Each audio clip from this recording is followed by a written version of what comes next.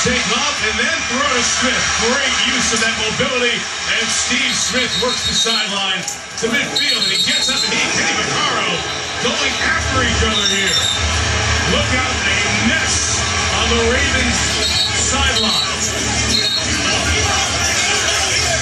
Vaccaro in there without his helmet. And a good job of calm by the guys on the Ravens sideline. It could have been an ugly situation. And multiple officials pulled Vaccaro without the helmet out of the mix.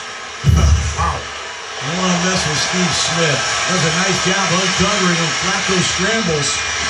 He makes one Saint defender miss, and then he and Vaccaro